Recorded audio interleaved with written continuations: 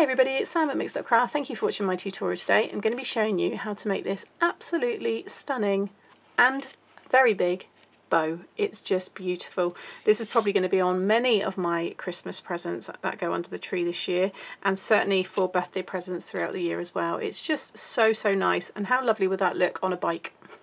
Just pop it on the handlebars, you know, when you those odd big presents that you can't wrap. Something like this is perfect. So this is this is one of the new dies as part of the new Christmas release by Simply Made Crafts. So this is called the Ultimate Gift Bow Die Set. Now if any of you watched Craft Stash Live on Friday, you would have seen Helen share all of the new release.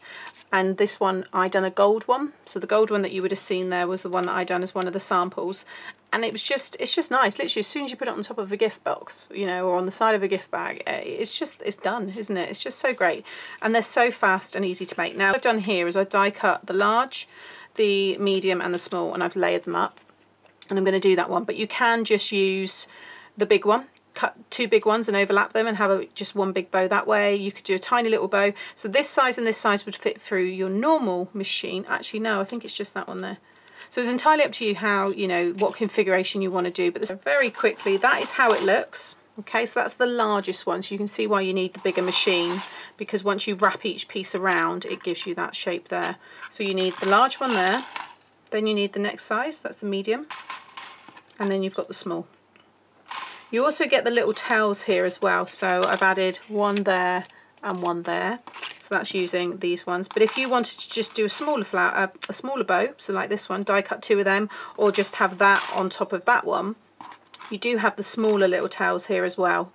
Okay, so like so, and then you'd put the bow in the middle. You also get these pieces here, which are like spirals, which give you the twisted ribbon effect. And you've got these bits and pieces here. So I've got the large one just to show you how you can lay it out on your A4 cardstock and get as much cut in this one piece. And then if you pop that one there, and then you can have one of these either side, like so. Now I don't want the smaller ones, but the two smaller ones, I'll just get one as an example, will go either side of here. They do fit because I've done it earlier, like so. And then if you do want to do the flowers, you've got other space here as well to be able to add them in. But for the minute, I'm just going to die cut this here, and then I'm going to run through another piece and die cut that one on the top. Okay, so I've got all the pieces there. Next, I find it easier if you just curl all of them. Okay, so I'm just using my bone folder here. You can use a ruler, use like a pencil.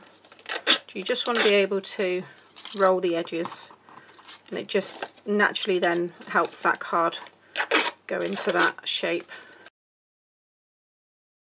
Okay, and now it's just assembling it. It is so easy to make. So again, if you want to do a batch of these, you can just, you know, die cut all of them at first and then glue them all together. And then I just like to finish them off with a little, I say little, these are the larger of my little kind of embellishments. So I'm just popping some glue and then stick it down, then pop a little bead of glue and stick the next one down. Okay, and then turn it over, and there is one of the bows. So now if you die cut that again in that size and then offset it and stick it down that way, then you can put one of the circle dies that come in the set and you can have the bow that way. So you don't have to layer it up like this. You know, really, if you think about it, you've got that way to do it, you've got that way to do it, and then you've got them just with two of the same size on top. So what's that, 5 styles? But you could probably even have more again as well. So yeah, there's lots of variations, which is good. So I'm just going to do the same with this one here and with the small one.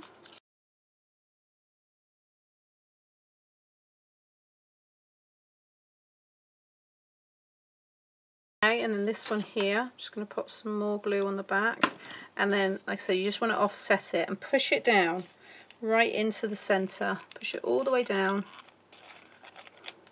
You can play around with it after, but just make sure they all sit perfectly over those ones. I find the hot glue works well for this kind of style because there is a lot of pressure on that when you're pushing it all together, but also because I'm using a textured cardstock, so I've got the mirror here and I've got the glitter here, so I just find the hot glue, plus it's an instant bond as well. But if you're just using paper or cardstock, then a normal liquid glue will be fine anyway. Or some of your 3D gels, your silicone glues, things like that will all work fine as well. But this is just quick. So now, so you could have it like that and just put something in the middle there. But I'm going to add this final one. I do like it nice and full.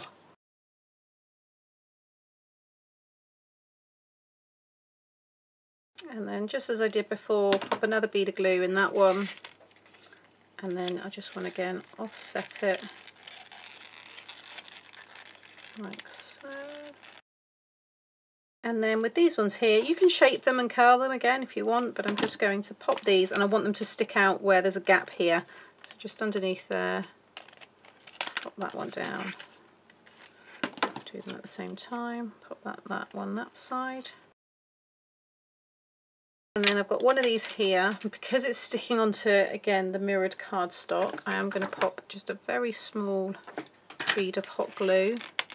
Drop that in there. And there you have it. Pop that one up. Yeah, there it is. Isn't it stunning? They are absolutely gorgeous. I love them, and they are better than the shop bought ones because a lot of those are squashed. You know, you put, so, oh, I've done it before. I've forgotten, put it in with other shopping, and then I've taken it out, and it's just been a mess. These are just so dimensional. Obviously, it does depend on the cardstock you use. This is thick, heavyweight texture cardstock, and I think they look absolutely stunning. So yeah, hope you like them. All the links as always are shared below. Please hit the subscribe button if you've enjoyed today's tutorial, and so you get to see more of my videos. Thanks for watching. Bye.